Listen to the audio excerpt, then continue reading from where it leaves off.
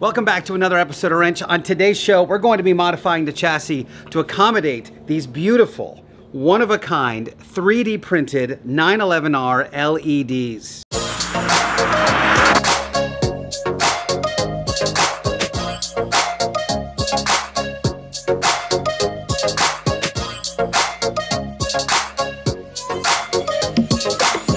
All right, welcome back. This is a blisteringly exciting day for me because I've been waiting months and months and months to do today's project. And why months and months and months? Well, I'm on record as saying if you want to get into the car world, one of the best things you can do right now is learn Fusion 360, which is a free 3D modeling software you can get right now on the interwebs. Basically, you take these 2D objects and turn them into 3D shapes.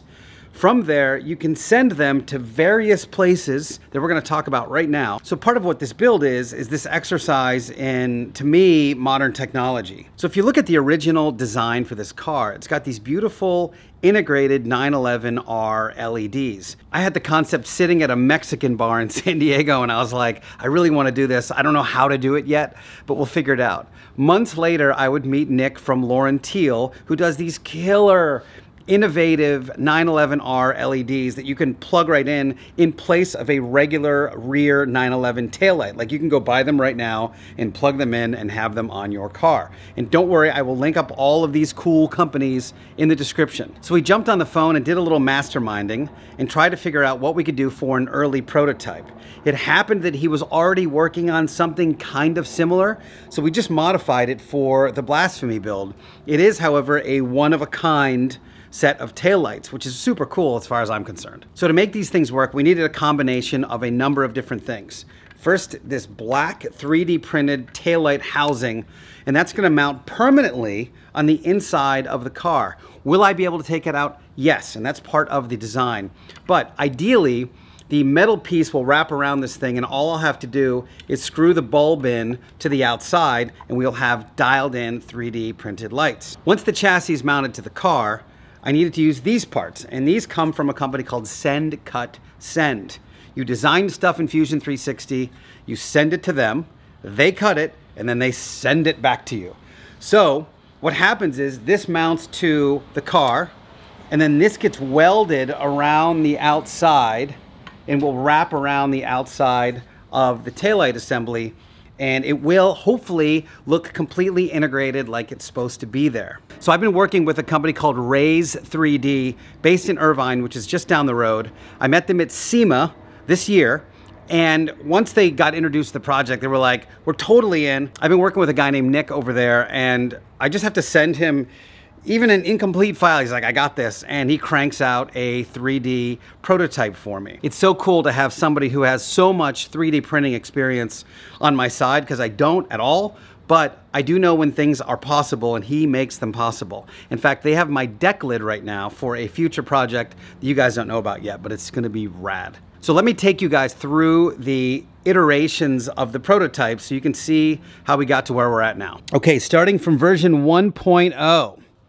These fragile little things are what Nick and I originally came up with, and for obvious reasons they didn't work. They fit okay.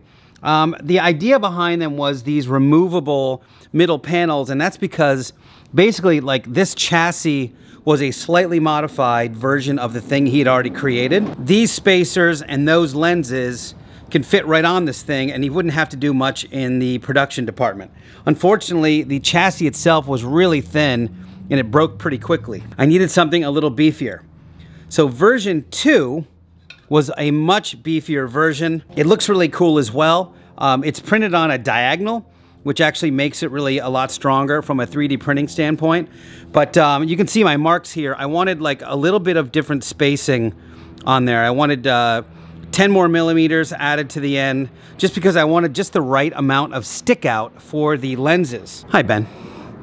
Version 3, we got much closer.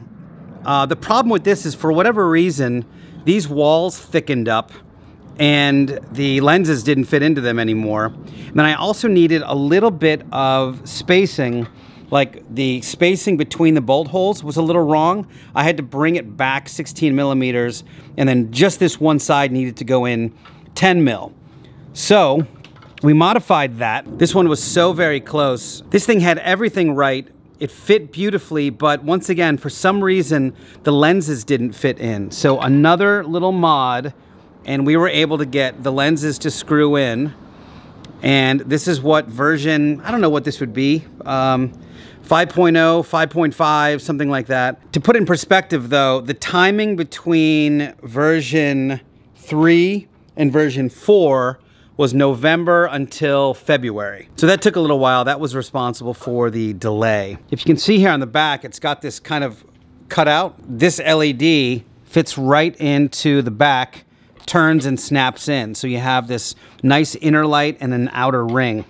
I don't actually know how they all work yet, but Nick from Lauren Teal assures me that they will be super dialed even for someone who's not very electrically sound, such as myself. Hey Ben, I'm right in the middle of filming, bro. I'm right in the middle of filming. So looking at the back of the light, you can see that this is where the other LED light fits in. That one goes right in the middle. You can kind of see it in there doing its thing.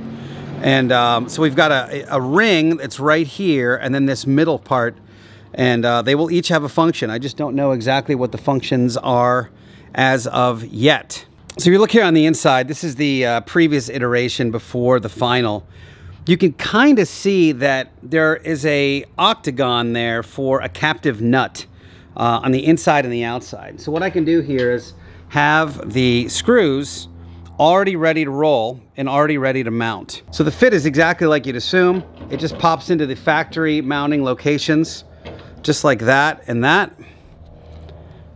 And that will screw in. At that point, this metal piece will get welded on the car around the circumference until it matches perfectly with the edge. And you can see that one hole is round and the other one is ovalized, because the ovalized hole has to wrap around this thing and sort of create that illusion. I've had to modify the chassis in a couple of different ways. One of the biggest challenges I had was getting these two areas to be level.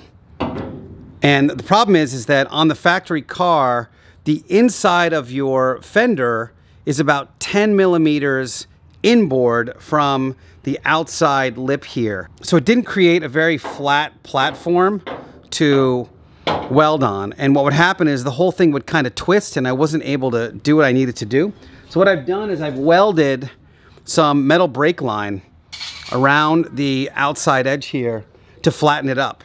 So now I have like this perfectly flat area to weld this thing to.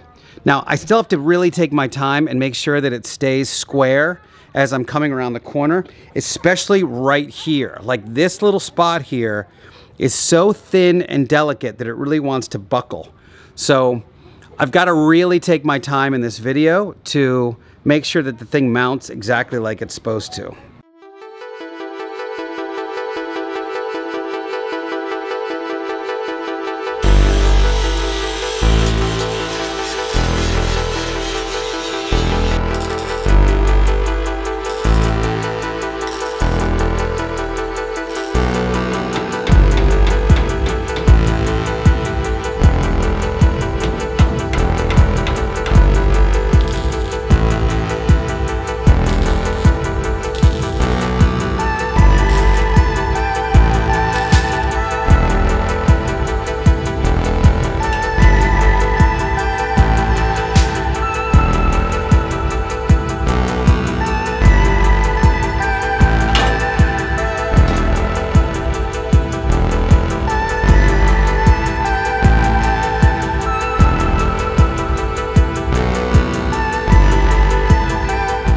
So my plan here is to make sure I get all this stuff fitted with the lights in, and then I can remove them. Why is that so far off? It's way off. All right, so unsurprisingly, this thing has to be a little bit twiddled to work. This tab was a little bit too far this way, and I couldn't get my piece to fit well. But I bumped it over, and now this fits really nicely. And then this part actually needed to be shaved down. I'm going to shave it down a little bit more to give myself some wiggle room.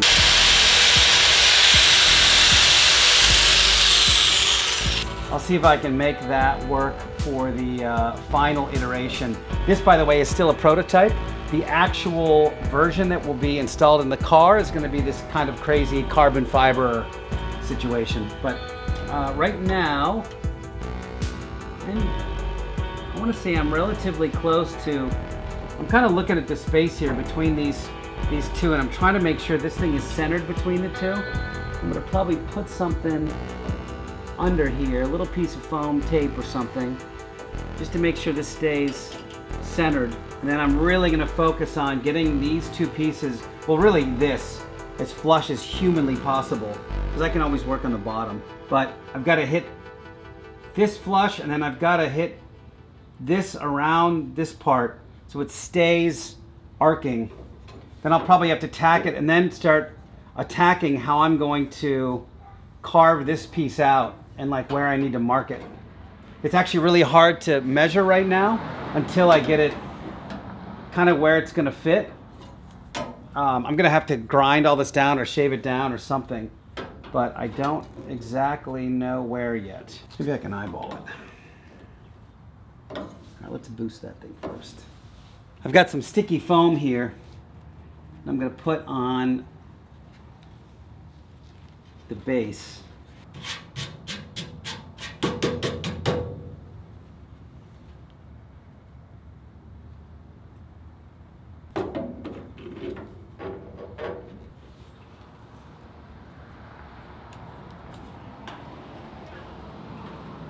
Okay, how we gonna do this? Oh yeah, it's already better.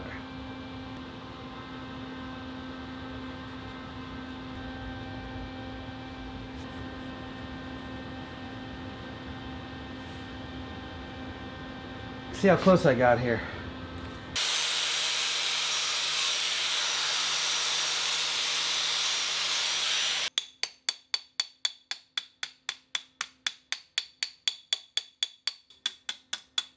So it's got a little bit of dish in terms of how it fits on the body. So I'm just trying to give it a little bit, which I just did pretty good actually.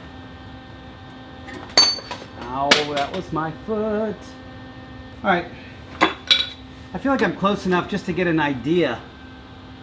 See if I can get it close with a tack or two. And that's what we do around these parts. We sand it. This is a little nerve-wracking, I'm not gonna lie. Get in there. Get in there, Lewis. Get in there, Max. What do you got this year?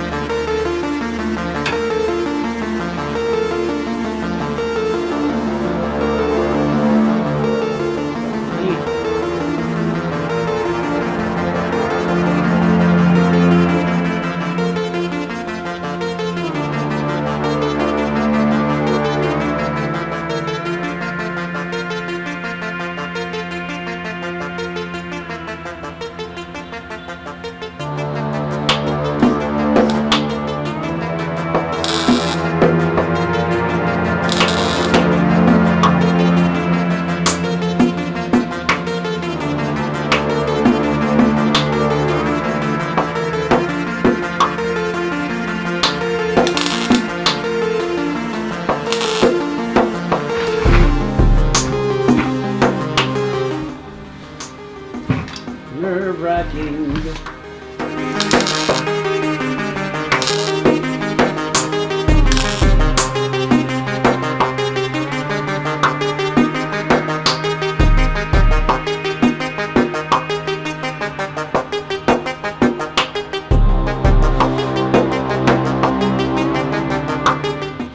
No, it's off. It's off. Can I make it work?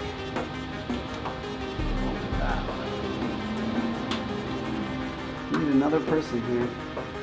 Come help.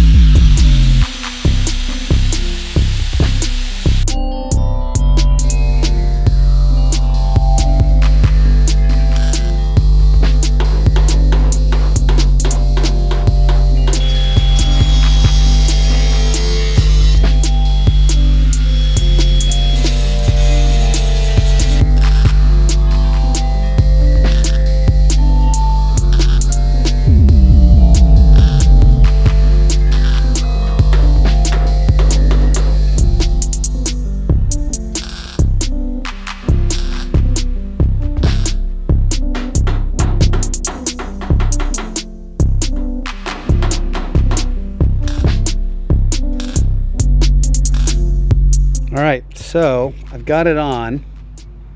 This is the most fitted I've ever had one of these. It's still very loosely tacked. I can cut it off in a couple minutes if I need to. So what I need to do now, the big test, is to see if I can pull the light frame out from the inside so that I can then do it on the outside. But I'm pretty happy with the stick out. It's got just the right amount of stick out. It's nice and low key. Obviously, you know, it'll have to be all body worked, and I'll fill all this in with weld and make sure it's like nice, beautiful, ground in, blah, blah, blah. But let's see if we can get the inner frame out, because if I can, then I can do the other one. And if they both look equal, then we can weld it up. All right, no whammies, no whammies, no whammies. All right, win number one out of the way. All right, okay. That is really good news. That was big, you guys. Getting those out was a BFD, as we like to say in the biz. Come on, baby. Okay. Fingers crossed. Come on. Ooh, that is in there. That is in there. Okay, what do we do here? How do we do this? That goes that way. All right, so that's kind of loose. Okay, all right, it's loose-ish. Oh, yes! Ah. Boom! Oh, dude, that's rad. That is so rad. Do you know how many months went into planning this to make sure that that just happened and this came out? Oh man, that's cool. The wonders of modern technology, you guys. So the car's painted. I put this thing in just like this. Boom. Screw it in. Yeah. Do that right there. Boom. Screw it in. It's mounted. Fuck yeah. All right. Yes, dude. Yes, dude. Yes. That came out lovely, too. I'm very excited, you guys. I'm very excited. Very excited. All right. Dope. Let's do the other side.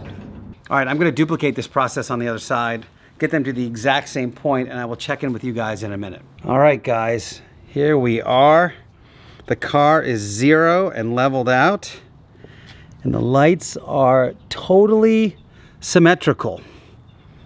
What I've done is, obviously, I leveled out the car, and then I measured from the floor to the top part of each one of these, and they are plus minus 1 millimeter. For this, I used this, which is called a measuring tape. This is a flexible tool that has numeric increments on the tape, and you may use it to verify symmetry. So what I've done is I've really paid attention to this top line and how it interfaces with the car, because I can always clean up the bottom. The bottom's got a bunch of cleaning up to do anyway. I've got, you know, these new fenders. It's got a lead over here. I've got a little gap here that I'm going to deal with. So I'm most concerned about this line on each side and how level and straight they are. And they're both great. So next steps are to continue to pay a lot of attention to the gaps here. All right, time to get the headphones on and weld, weld, weld. Then clean these things up. I will see you guys in a second.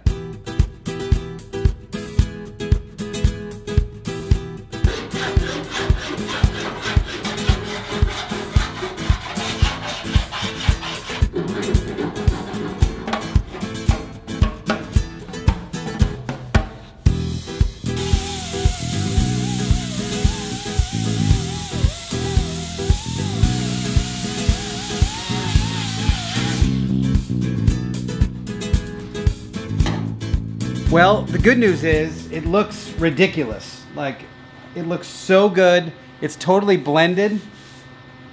The bad news is I'm out of argon gas and I can't weld the other side. So what I'm gonna do is feather the primer on this side and then hit it with a little bit of self-etching primer, just so I can have an idea of how it all kind of blends together into one unit.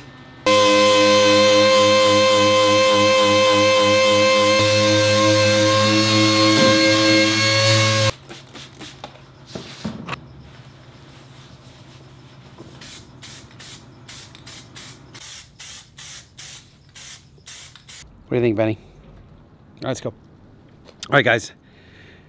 I'm here in the daylight now, and you guys can see how symmetrical these are. I got a little bit of work to do here.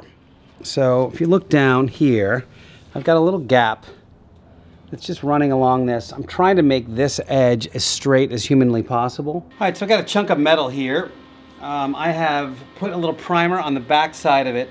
And the reason why I'm not cutting it is because so it's easier just to weld it and tack it along the edge and then just cut it off and finish it with your grinder and or your sander than it is to just cut like this perfect little sliver that goes to a point because you'd melt it anyway.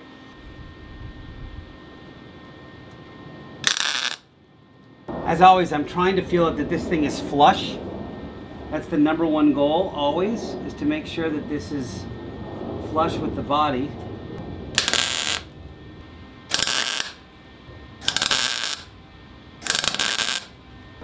All right, I can cut the big stuff off now. If I can get away with it, I'll try to cut this off a little bit. Okay. There's my little patch panel. I'm going to just put a straight edge across there. I'm going to grind this down first, put a straight edge across there, and cut it and grind it.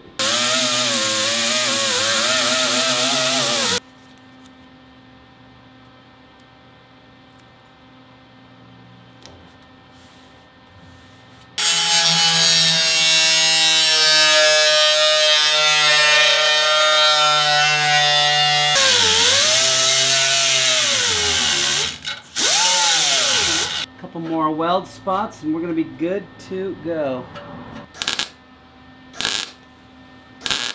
Alright guys, there we are. Now the left side one went on a little better than the right side one, but we are really close. I'm going to do a quick little fiberglass filler shot on each one of them and finish it off with some final filler, and then we should be done with this bad boy.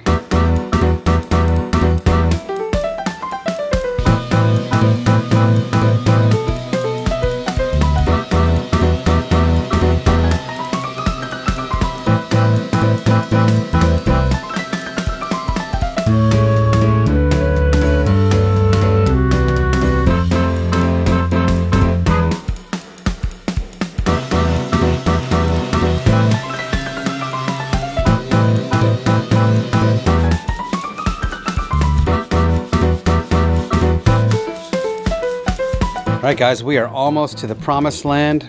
I've just done a little bit of a final filler on each side. So I'm going to hit that again with 180, then probably really quick with like whatever I have, 220, 400, something kind of smooth. Another quick layer of self-etching primer and gonna call it.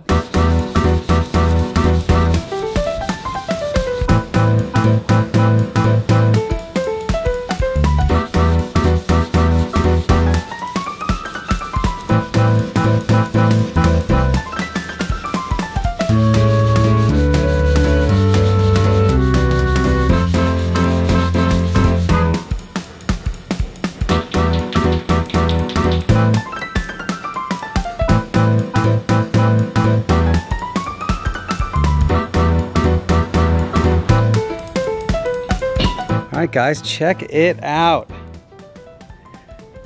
These things are awesome. The initial body work is done. This thing is ready for a couple of coats of primer. Just for fun, I'll probably just bolt the lenses back on here, but super stoked, man. They just look great. Hope you guys dug the process as well. Well, that is arguably the coolest thing I've done on this build, and there's been a lot of cool things on this build. I've got the dual radiators up front funneling this way from the bass mouth. I've got ST flares. I've got automated quarter windows. I've got a really bitchin' scoop that's being redesigned right now, but you'll see that soon. I've got active aero. And now we have 3D printed, custom designed, one-off LED integrated taillights. So kind of feeling psyched. The next video, believe it or not, and I'm so excited about this, is gonna be priming, like really truly priming the whole body for the first time, like the actual real primer that I can then start block sanding down and getting down to beautiful perfection before paint. Are you guys stoked? I am stoked. Thank you guys so much for watching. I hope you really dug this video. I wanna thank Send Cut Send. I wanna thank Ray's 3D. I wanna thank Lauren Teal. I want to thank, who else? Who else am I missing? @Machkey on Instagram, I'll put it right here, who's a designer for Mercedes who did the original rendering for me. I want to thank myself for having really cool ideas for this build. Anyway, I want to thank you guys. Thank you so much for watching. Almost at 2 million views for the channel, so that's kind of cool. You guys keep on rocking. We'll see you next time.